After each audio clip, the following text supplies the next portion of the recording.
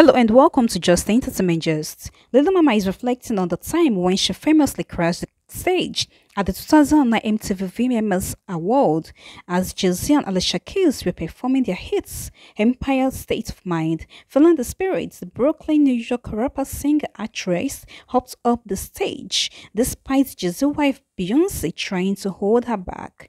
Although the iconic moment was planned, it turned out to be the talk of the town, and for years Lil Mama has faced mixed reaction, with the majority criticizing her action and making In the beginning, I was hurt. Tyrese called my moments phone as through soon as I got years home. He was and like, "Bro, years you." of memos. While recently speaking with Mr. Hill, Lil Mama recalled the moment and explained how she felt. She said in the beginning she was hot. Therese called her phone as soon as she got home and he asked why she didn't tell him she was performing. Lil Mama said her heart was racing and she was already embarrassed and made a fool of herself.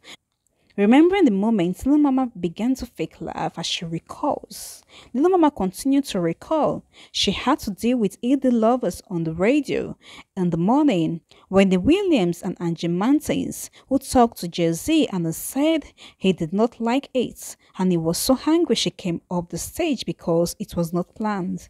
Lil Mama said she was trying her best to do everything she could do. After a while, she had to forgive herself and move forward.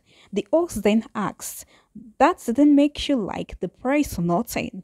Lil Mama continued talking, saying she was hot and was depressed about it for a long time and confused because it got everyone talking, and telling how she did bad going up to the stage to perform. The host asked Lil Mama what she did when people were pointing at her and how she was able to get through the tough times. Lil Mama waves off the interviewer and began to tear up, and she gathered herself and said she will be thinking about the real life stuff that people go through and she will feel she's blessed. Thanks for watching.